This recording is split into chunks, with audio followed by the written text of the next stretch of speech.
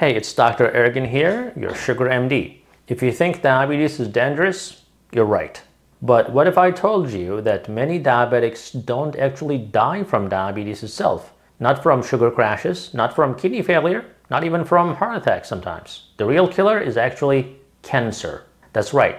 Most diabetics are walking around worried about carbs and insulin, but there is something much more dangerous happening under the surface. And no one is talking about it. Today, I'm going to explain exactly why diabetics have a much higher risk of cancer and what you can do about it, and how controlling your blood sugar is about a lot more than just lowering your A1C. So let's get into it. So when people hear the word diabetes, they think about glucose levels, amputations, and insulin shots. But cancer? That's not usually in the conversation. And it should be. According to research from the Journal of American Medical Association, diabetics have a 20 to 30% higher risk of developing cancer compared to non-diabetics. Some studies even suggest that diabetics are twice as likely to die from certain cancers like liver, pancreas, endometrial, and colon cancers. Let me tell you this, diabetics are more likely to die from cancer than from diabetes itself. Still think diabetes is just a sugar problem? Think again. So why are diabetics more vulnerable to cancer? It comes down to three big things. Number one, high insulin. Insulin is a growth hormone, right? It fuels the cancer. When it's high all the time, it tells your body to store fat and grow tissue. But guess what else it helps grow?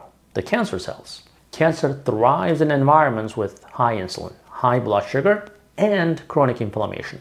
And that's exactly what type 2 diabetes creates in your body. Number two, chronic inflammation. Diabetes causes a constant low-grade fire, which is inflammation in your body. Inflamed tissue is damaged tissue. And damaged cells are more likely to become cancerous over time because cancer actually develops when your body is trying to replicate, trying to renew the cells. Now, obesity is another one, right? The third factor, and visceral fat. Now, many diabetics carry excess belly fat. This isn't just about looks. This is metabolic dynamite. Visceral fat around your organs creates hormones and toxins that make the body insulin resistant, inflamed, and primed for tumor growth. And here's the perfect storm for you. High blood sugar feeds your cancer if you already have cancer. High insulin helps it grow to begin with. And chronic inflammation breaks down your defenses because every one of us actually creating cancer cells daily, but our immune system is containing it. So the worse your immune system, the higher the chance of developing cancer. That's why diabetes and cancer go hand in hand. If you're not careful, you might win the blood sugar battle, but actually lose the war to cancer. For example, if you're using only insulin and still eating inflammatory diet, that's not going to be very helpful, although your sugars are better. This isn't fear-mongering. This is what we see in real patients every day. But here's the hope. This is preventable. You can dramatically reduce your cancer risk by doing one thing. Fix your insulin resistance. When you improve your insulin sensitivity, your blood sugar stabilizes, inflammation calms down, and cancer risk plummets. This isn't just about living longer with diabetes. This is about living, period. So what I see in my clinic, let me tell you about a patient, let's call him David. He had type 2 diabetes for 10 years. Blood sugar always a little high, belly fat creeping in, and on metformin and sulfonylurea. He didn't want to use any other medication. He wasn't worried. He was one of those guys like, okay, whatever, just give me any medicine, I'll be okay, I'm good, I'm invincible, whatever, right? Well, numbers looked okay, so obviously when somebody doesn't need a lot of help, I cannot offer a lot of help because they don't want to hear.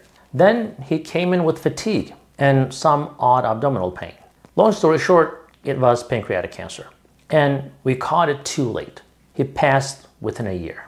That hit me hard because we were so focused on his A1C, but we missed the deeper risk. Since then, I have made it a mission to educate patients on the connection between metabolic health and cancer. Here are 5 warning signs diabetics should not ignore. If you have unexplained weight loss, especially if you're not trying, get checked for cancer. If you have persistent fatigue, could be blood sugar, but could also be cancer.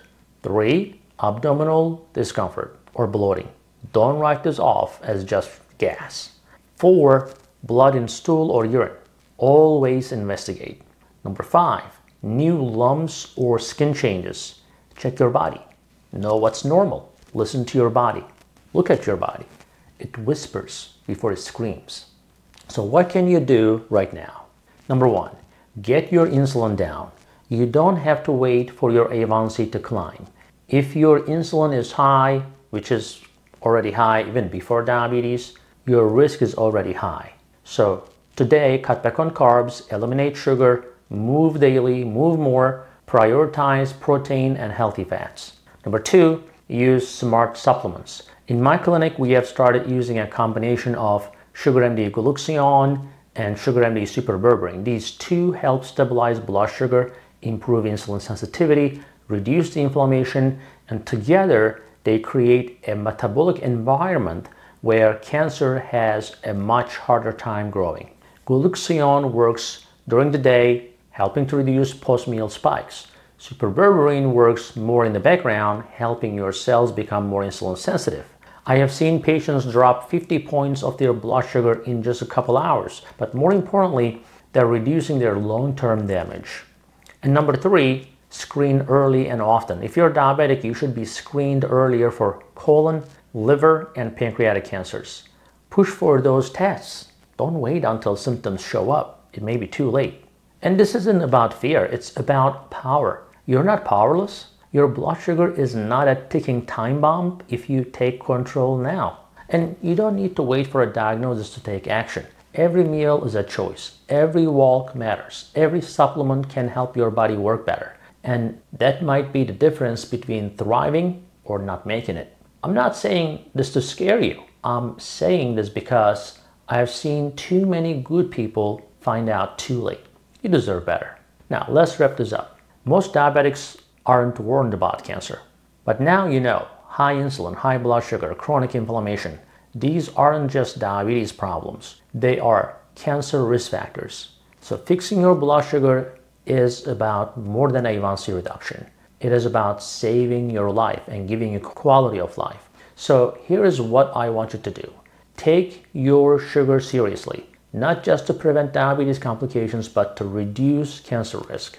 Consider adding your SugarMD Glucagon and Super Berberine to your daily protocol because these are powerful tools. And move your body one way or the other. Eat real food, track your progress, and get screened and know your labs. Ask better questions. Your body wants to heal. Give it a chance. I'm Dr. Ergin, and I'm here to help you to do just that. Let's live smarter, not just longer. Now share this video with someone who needs to hear it and take care of yourself. You've got one life, so make it count. Thank you for watching today.